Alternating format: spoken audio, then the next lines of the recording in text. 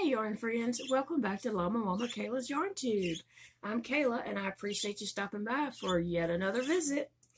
So today I want to tell you about a book I got. My sweet friend Crystal at Chronically Crocheting showed this book on her channel and I loved the little things that she made and wanted to order it right away and work on these projects. So here's the book. It is Hooked On Amigurumi, and you can see all the little adorable things that you can make. And Crystal had made a lot of the little things. One thing I forgot to check before I started the video, the recommended hook. I'm not sure if each project recommends the same hook. I know it's a tiny hook. 3.5. And let me just double check that on all of them and see. Not all, but a couple of them here. 3.5. And 3.5. I think that's the common hook through the book, is a 3.5. So I've made 2 items from the book, and I'd like to show them to you and tell you about them. I did order this on Amazon, and it came very, very quickly, surprisingly quickly. But I'll leave a link below where you can find this book. Okay, so this book recommends the 3.5 hook, and that is tiny. And guess what? I cannot use this size hook yet, but I'm sure it takes practice, right? So I'm going to keep practicing and until I can get down to where I can use this hook. So as I got the book in and I tried to crochet with this a little bit, I kept, when I was pulling yarn through, it wasn't pulling the whole loop through, it just pull a few, some of the strands and leave some strands. And I'm sure that just takes practice getting used to using the smaller hook. So what I decided I was going to do is I was going to start with my H hook. Sorry about the birds. I was going to start with my H hook because I am comfortable using that. And I made 2 items using my H hook. And then the next items I'm going to go down a hook size. And I'm just going to continue doing that until I can get down to the 3.5. That's actually recommended. So of course I know that my items are going to be larger than the intended items in the book, but that's fine. You know, it's just I'm just doing this for practice and fun. No real purpose in doing it except I want to crochet and I like crocheting cute things. So anyway, so I did use the H hook. All right, the first project that I did in here is Pippa the Princess, and I'll show you what she looks like in the book. She's so cute, isn't she? Okay. Oh, I just realized that I didn't add my hair yet because I set it over there and I was thinking, you know, I needed to add the hair in my princess here, and I never did get the brown out. I was going to get her dark brown hair. I never got the brown out, and so I forgot. But anyway, I'll show her anyway. Okay, so here is my Pippa the Princess. And you can see she has some little dangly tassel out of her hair top there. But she's really cute. But I can tell you that I got off stitch count probably fairly early into the hat. Okay, so she kind of just ended up being my own creation. Let me just show you. In the book, I mean, she is going to be small because she's made with a 3.5 hook. But I changed her whole complete shape there, it seems. And my arms are kind of not like her arms in the, you know, mine are kind of like, instead of off to the side. But anyway, I think she's cute. I like her. And I did manage to make the bottom flat. So she sits flat there on my desk. And so that works for me. I used a Premier yarn, those little Premiers that you can get at Dollar Tree. I used the lilac one, and I had just a little bit left over from that, so it used almost a whole one. And then this color is a Craft Smart Ivory or something like that. And then I used some safety eyes that I had. And then that white is actually a soft white by Red Heart. So anyway, I think she turned out cute, and I really like her. And like I said, I got off stitch count. I'm not really a stitch counter. I like to just crochet. I don't like to count stitches. And when you do a project like this, I'm learning, you probably need to count your stitches.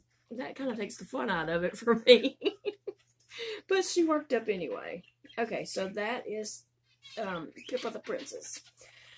And I'm gonna add her some hair before I put her on Instagram. Excuse me.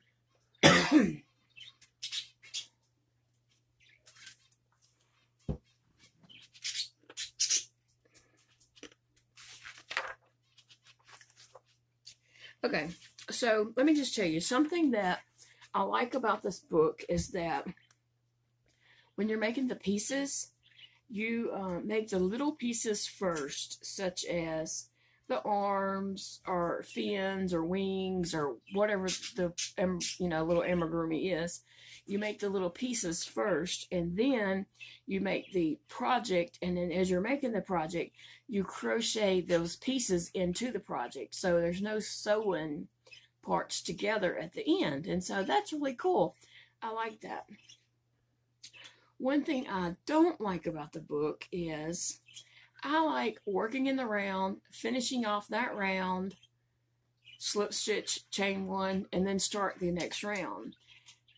From what I can tell in this book, that you don't do that. You just kind of work in the spiral. I'll lose myself with that. Even trying to use stitch markers, I don't know. I have trouble doing that. Working in a spiral and not finishing off a round and slip stitch, chain one, and then start the new round. That's the way I like to work. So this, that kind of throws me off. And I did start trying to use a stitch marker to mark that first stitch. But it just doesn't always work out like that for me. I don't know. Okay, so my next project is I wanted to make Nessie the Loch Ness Monster. Isn't he cute? He's really cute. Okay, so I made him. I can tell you that I probably, by round 4, I was totally off stitch count, way off stitch count. And I just kind of kept going. And then as I got to his neck area, I'll just show you mine. This is mine. He turned out really, really cute. I love the way he looks. Okay, so somewhere up in here, I lost stitch count. Through the neck, right here, I was way below stitch count. And so I tried to put some increases in there to get back up to stitch count. I don't know that I ever got back up to stitch count, but I went ahead and, got down to this part. And I had made the hump because I had to make that beforehand. And then I had the hump, and I read the next directions, and I wasn't quite sure. I wasn't quite sure if I was reading the directions. Excuse me. I wasn't quite sure if I was reading the directions correctly. So I just kind of pushed it to the side and worked on another project. Well, then my neighbor had walked down for a quick visit.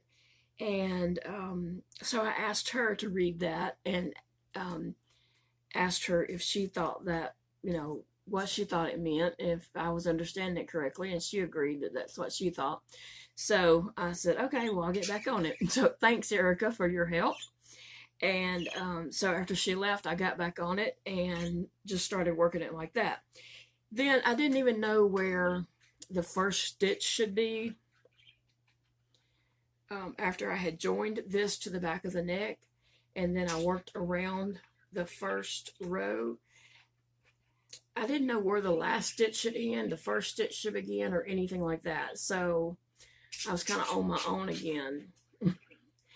And so, like I think I had way too many stitches. I just don't know why I couldn't get on the right stitch count. I never did throughout the whole thing. I never did get back on the right stitch count. And so, thank goodness there are these pictures right here. So my idea was, okay, I'm just going to make it look like the pictures. So that's what I did. I just went around my rows and tried to make it look like these pictures. And so I was like decreasing, increasing, you know, doing all, whatever. I didn't know what I was doing. I was just crocheting and putting increases and decreases. And so I just kept going and going until, you know, I thought it was looking like the picture. And I did rip it out several times and, you know, be like, okay, maybe I need to start, you know, add a few more increases. And I was just trying to space my increases out, you know, like throughout it. I didn't know what I was doing. I'm just being honest here, because I was way off stitch count and I didn't know how to get back on stitch count because I kept trying. I was doing decreases, increases, or whatever, trying to get back on their stitch count, but I was so far off. And so I just kept going, trying to make it look like the picture. And then when I added my fins on the same row. But then looking at the picture later, I think maybe on one row I should have added the front fins, and another row I should have added the back fins. I'm not quite sure about that. But anyway, I just kept going. And then whenever I got to the tail part, I did leave that little thing right here, a little opening there. And then after I finished it off, I went back to make the tail. And of course I was off stitch count because my original piece was off stitch count. So I just made it up the best I could. And I'm happy with it. I think my tail might be a little longer than the picture's tail. But he probably needs a longer tail swimming in the ocean. So anyway, the bottom part is kind of flattish, so he does sit up like this. And I can tell you that Elijah loved him. And normally Elijah's not too crazy about my crochet stuff. He's not one that, you know, really appreciates the hard work or whatever. He always says, oh yeah, that's nice or something. But he really did like my Nessie. And so usually I'll make something. He'll say, oh, that's cool, or that's nice, or, you know, something. I'll say, you want it? And he'll say, no. I've tried to pass things off on him before, and he always says, no. So he was saying, oh, that's cute. You know, I like that. And I was like, you want it? And he was like, yeah. And I was like, really? And so I told him, I said, let me show it on YouTube, and then you can have it. So he'll probably sit on his desk in his bedroom. But anyway, I like how my Nessie turned out. And I'll show you again the picture that it's supposed to look like. And the picture that mine is. And you remember mine is bigger because I used a bigger hook. And plus I was off stitch count and kind of made it up. Like, I really can't say that my Nessie is this pattern because it is not. But it's really cute. And I do plan on making some more things out of this book because it is a really cute book. I might make this little gnome next, but I might go ahead and make him with the 5 hook and try to get my stitch count right. I don't know what I'm doing wrong there. I can follow patterns. It's not that I can't follow a pattern. I can, and I can stay on stitch count. I make those cuddler pillows by 3 AM Grace Designs, and I can stay on stitch count. It always works out perfect. I don't know why. Neither one of these projects I stayed on stitch count. So I'm going to try the gnome, and I'm going to go ahead and try him with the 5 hook, the H, that way, because I need to learn to stay on stitch count with this. And I guess because it doesn't really, you know, at the end of the row, slip stitch and chain 1, or chain 1 and turn, or whatever, you know, since it doesn't do things like that, it's just kind of a spiral. I think that's why I can't, I don't know, maybe that's why I'm just not working this right. If you have suggestions, I would love to hear them. And you know, different things work for different folks, and so something someone says might click with me, and I'll be like, oh yeah, why didn't I think of that? So, you know, if you have suggestions or have ideas that helped you, please, you know, let me know. I wish it was a page that showed all the different little things in here, so I could just show you this adorable book. Well, here's this page. You can see there's a little octopus, a watermelon, a mermaid, a Coke bottle, ice cream cone, the wine glass, toast, coffee cups, coffee pots, teapots, a milk carton. You know, there's all a sushi, all kinds of this fun little things in here, and everything in here has eyes. So it's a what do you call that? Kawi? Yeah. It's so anyway, they're just all so cute. I want to make some more of these little items for no reason other than you know, I don't have any ideas to do with the projects because obviously I don't have little kids, but just to try to learn to use a smaller hook is my goal. So anyway, I wanted to share this with y'all, and if you have, I just saw a page. Oh yeah, here's, oh, that's the same thing on the front. If you have suggestions for learning to use a smaller hook or for staying on stitch count when you're working on a spiral, and like I said, I did try to use a stitch marker, and it still didn't work for me. But I thank you all for watching, and I will be back with this book later on to show you some more things that I've made from it.